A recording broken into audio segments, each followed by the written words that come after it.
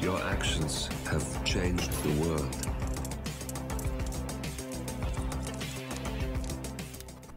Hello, and welcome back to Hitman 3 and the Elusive Target Arcade.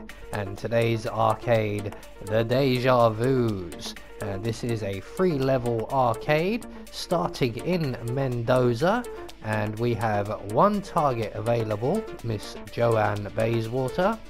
And our additional complication is that we have additional enforcers throughout the map to certain disguises. So for today's challenge we will be starting undercover in the tasting room, and the only items we need to bring with us will be a vial of lethal poison and some coins.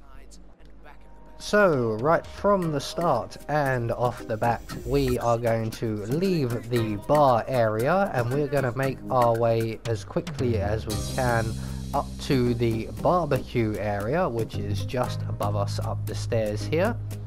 Be aware there are a number of enforcers in this area, so we are going to have to be a bit wary. But we're going to make our way to the bar at the back here, and you will see that there is a bar with two young ladies. One is an enforcer, she's just going to wander off, and there is the buffet table next to it. We're going to crouch down right by that buffet table, select our coins and throw one just over the barrel just in front of us. That will distract the enforcer waiter away from the table for a moment, and a moment is all we need to poison the hors d'oeuvres. And we're then going to make our way a safe distance away and get into a crowd of people. And all we have to do now is await the arrival of our target, who is the pretty young blonde lady in the white pantsuit. And she's gonna turn up and investigate a few things, have a few conversations before eventually making her way over to the buffet. So she's going to interrogate the enforcer waiter over by the buffet, asking him about whether he's actually let anyone poison the food or not, and he insists that no one has been near the food. No one that he has seen anyway, because we have most definitely been near the food. And eventually Miss Bayswater will sample the hors d'oeuvres. Target eliminated. The money is being wired to your account, 47. Now head towards an exit. Right you are, Diana.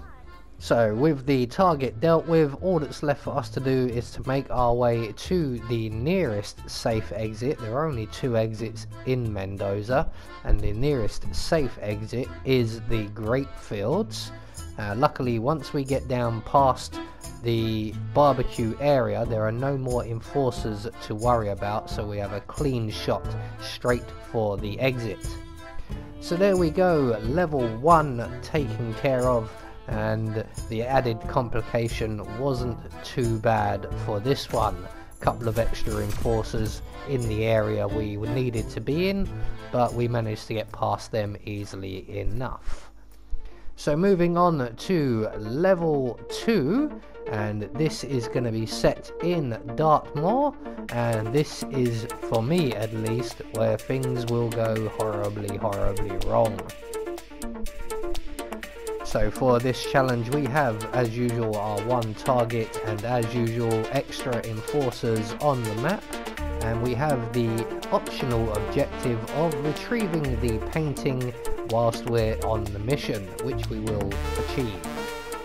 So for this one we're going to be starting in the staff room undercover as a copper, and we're going to bring with us some coins, a silenced pistol, and I've opted to bring with me a hobby knife.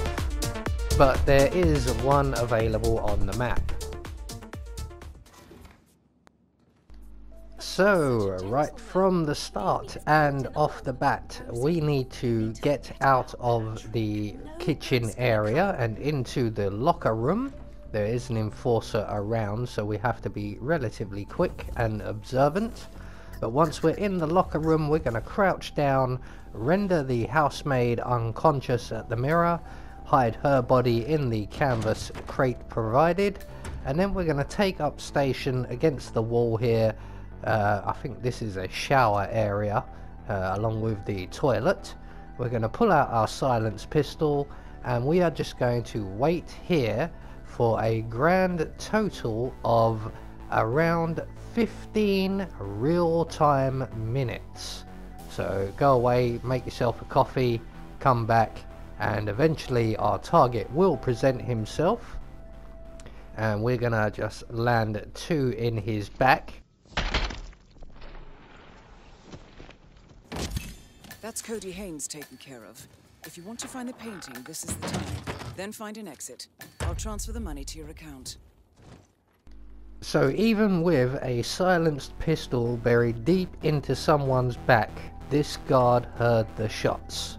So once you have eliminated your target, make sure you get him in the canvas crate as quickly as possible and get out of the area, being aware of all of the enforcers who have just converged on that spot. So with our silent assassin rating well and truly gone, we're going to make our way across the building to the ground floor bathroom, and we're just going to wait here in this closet until everybody goes back to their usual business. This was our location anyway, so once everybody has gone back to their business, we can then take the soap from the counter by the sinks, and we're going to throw that on the floor underneath the window, and that's going to attract the attention of one of these super hearing guards from outside of the building. And when he comes in to investigate, we can sneak up behind him, render him unconscious, and gain his outfit so we're no longer wanted by everyone in the building. So if you remember, when you exit that area, or if you take out your target a lot more silently than I did, you won't have anything to worry about, and you can come straight here, get the guard's outfit, and make our way up to the 2nd floor. Now again, being very much aware of the added enforcers, there are a lot of extra enforcers on this map, especially to this guard's outfit.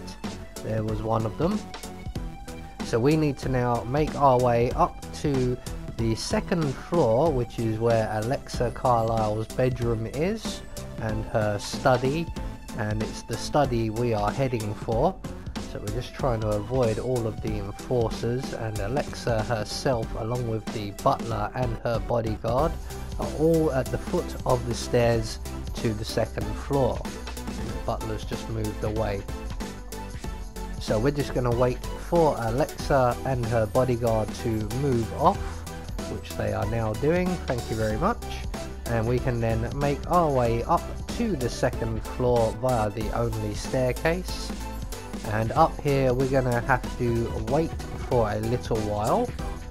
As you can see, there is an enforcer at the end of the corridor just outside of Alexa's bedroom, and he's facing in our direction basically. So what we want to do is wait for one of the housekeeping staff to vacate her local space of influence, and there she is now, and eventually she will go over and speak to that guard, and he will turn to face her, and we can then duck across the corridor and into Alexa Carlisle's study, where we will immediately encounter another enforcer, so we do have to be quick. So the young lady has made her way over, the guard has turned. You did notice I was also keeping an eye out for Alexa on the stairs as well. But once we're into the study, we're just going to duck straight in up to our left, grab the painting off of the wall. Now head for an exit. And that's everything taken care of. All that's left for us to do now is to make good our escape, and this is easier said than done, because we have the enforcer at the foot of the stairs, we have Alexa Carlisle and her bodyguard somewhere on the next floor, possibly heading in this direction, and we have the enforcer guard out in the corridor.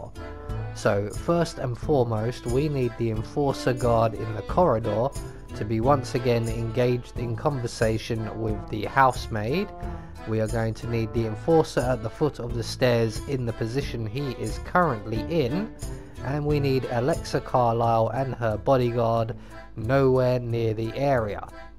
Now unfortunately Alexa has just arrived at the study, so what we're going to do is we're going to chance it because we've been here way too long already, and we are going to make our way down the stairs, and we're just going to bolt for the door here while we still have the opportunity to get out, and make our way to the main exit where we first start in the level, the default entrance, and are awaiting Harley Davidson or Triumph motorcycle.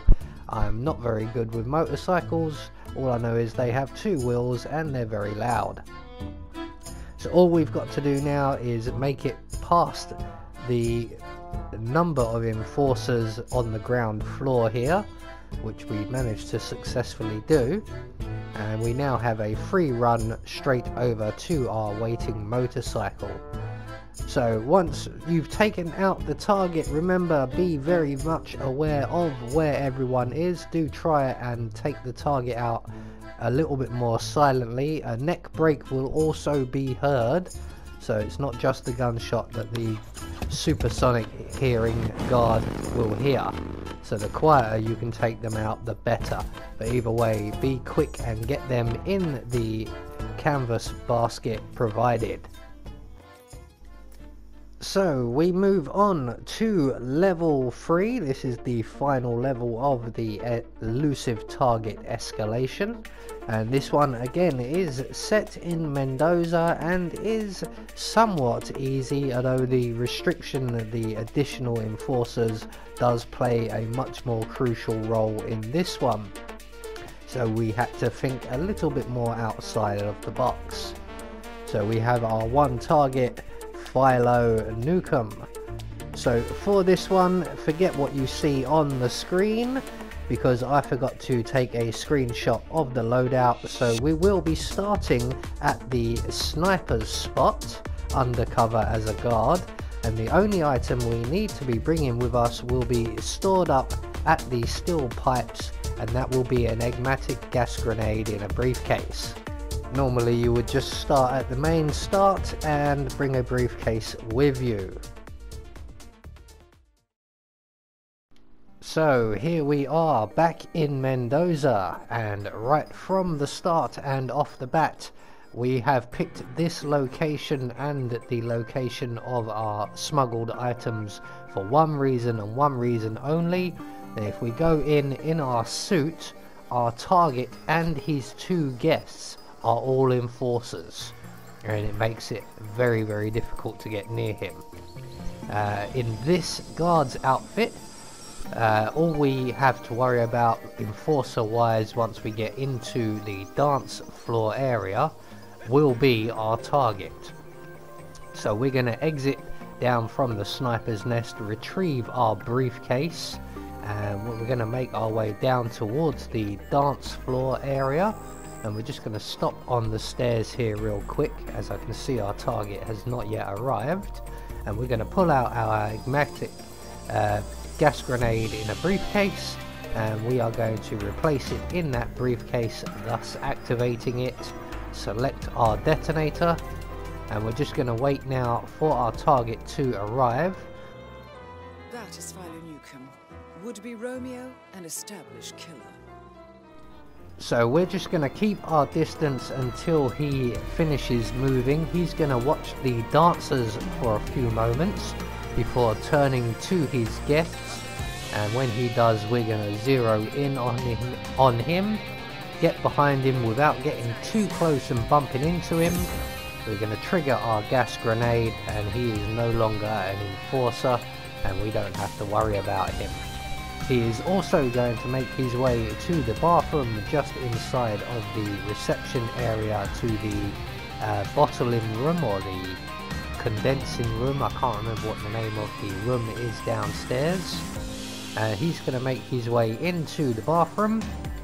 His two guests will follow, but they will stop at the door here, and we can just carry on inside, follow our target into the cubicle, where he will not only be riotously sick, he will discover that he is also fatally allergic to kittens.